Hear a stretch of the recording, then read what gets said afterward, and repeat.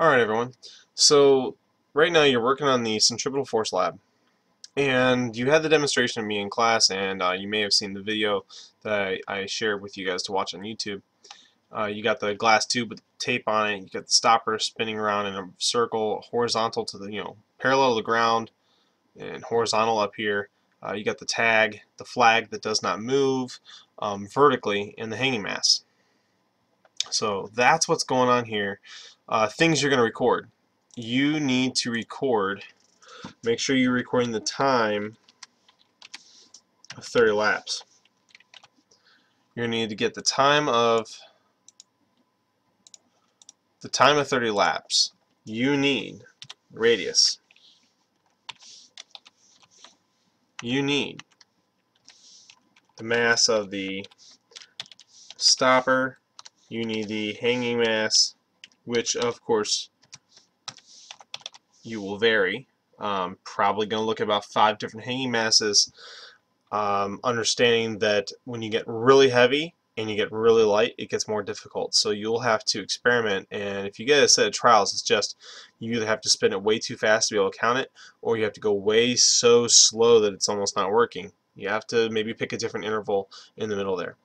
So radius, stopper mass, hanging mass, time of the laps, yeah, that's the data you're going to gather. Now when it comes to measuring your radius, it's going to be way easier for you to set the apparatus on the table, put the flag where it's going to be, and put your meter stick down like this. Here's your meter stick. Zip, there's the meter stick.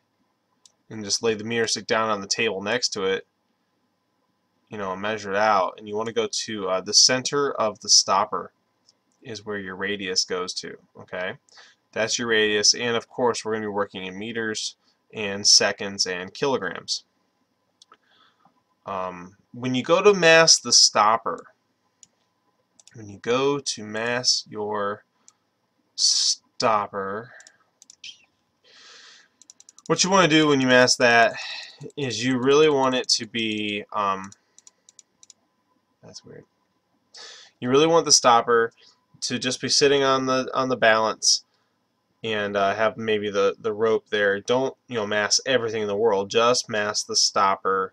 We can almost consider the mass of the string in the middle of it, from the stopper down to the hanging mass, to be insignificant in the activity. So those are the things you're going to record. Then you're going to have your data. It's going to look like this. You're going to have a time for your 30 laps. That's something you recorded in blue. You're going to have the mass of your stopper.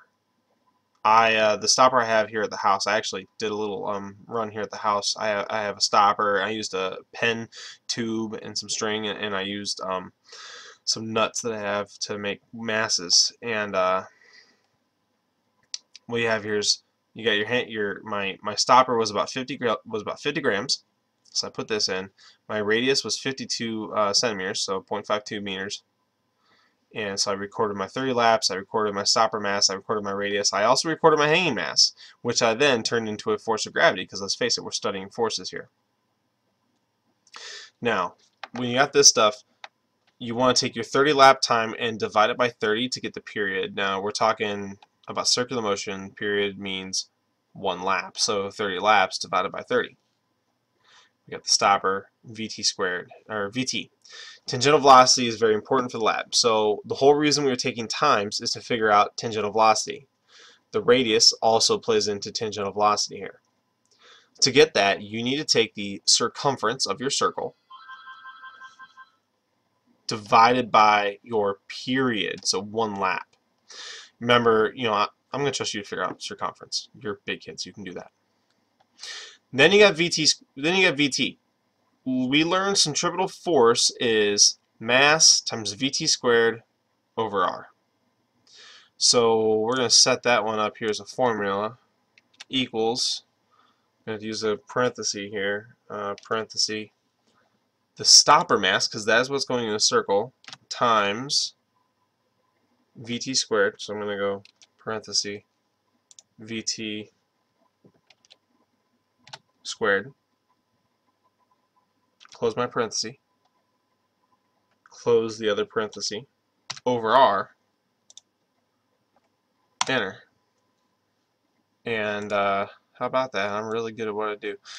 So then I'm just going to distribute my formula down, and bam, I have glorious looking data that was not at all manufactured. Now, so that's what you're going to do. This is the Hay mass, that's the force of gravity. We would hope that this and this come out the same. My percent error would be 0 because I'm perfect.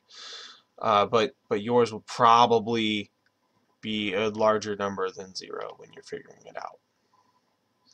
All right, that's what I have for you. If you need to see this video on your own, it is on my website, Mr. Wolf Physics website there. Go to Gripbook Wizard and get to it. All right, good luck.